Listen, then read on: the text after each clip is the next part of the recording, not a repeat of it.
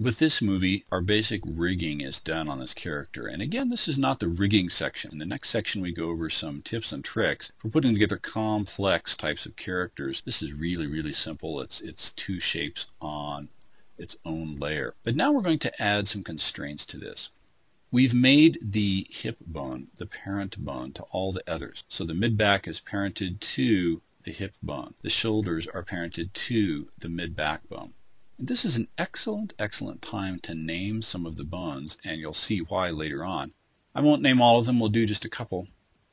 I'll select the bone and come up here to the top and simply type in hip, hit the return key. It looks like it goes away and nothing happens, but that's okay. I'll click the mid-back bone and do mid-back, and it looks like that goes away. Over here on this side, it's the right side of this one-dimensional or two-dimensional character, so I'm going to say right shoulder, although if it was looking at me, it would actually be its left shoulder. Just trying to confuse things. How am I doing? Now one last shoulder here, and in this case, since it's the left side and we're just looking at a nondescript character, I'll go ahead and do left shoulder. And there we go. Well, it looks like nothing has changed at all, but we have the ability now with bones to come over here and select each one of those by name.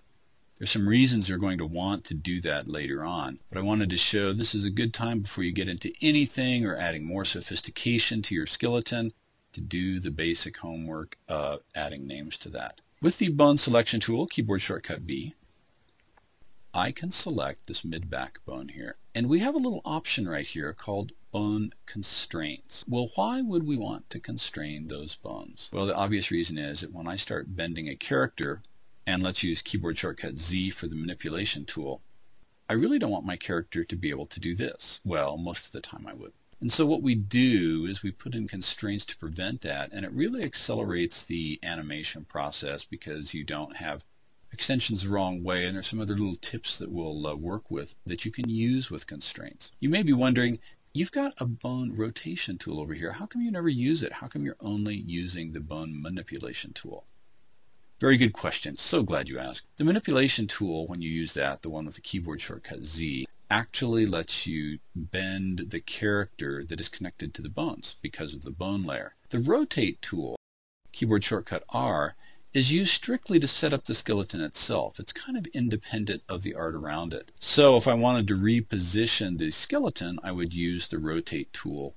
Same thing for the scale tool later on. But if you want to change your skeleton, and notice the other bones are behaving because we parented them to do that. If you want to change your skeleton, this is a great way to work with it.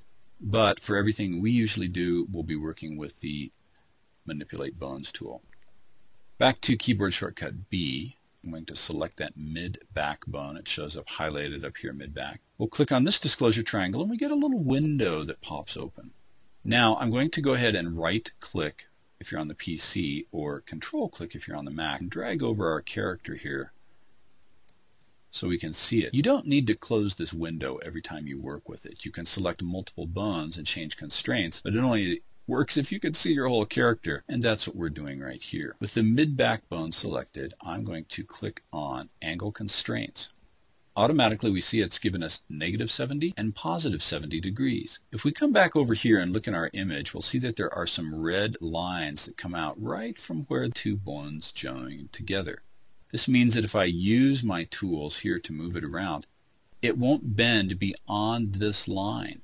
So I know that I won't get that windmill effect. I may not even want it to be able to bend that far. If that's the case, I can enter a value here, or if you have a scroll wheel mouse, you can go ahead and simply roll your mouse back and forth. The value here will change in the little window, and the lines that correspond to the constraint will also change positions. Right now it's giving me a representation of 70 degrees. If I come over here to the left side and go ahead and roll that to something less, something like 50 degrees, we'll see that it rolls up right over here. And on the other side, if I take that to 50 degrees, we'll see that now it has come up as well. So when I grab my manipulation tool, I will not be able to bend this beyond that point. How about the shoulder? Let's select that. I'll enable constraints.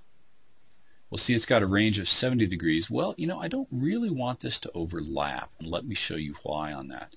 I'll come back to our motion tool here, or manipulation tool. This shape, when it starts overlapping, it looks like you can see through it. It's doing its own little compound type of shape removal. We looked how to make holes. This is doing the same thing. It's making a hole in the character.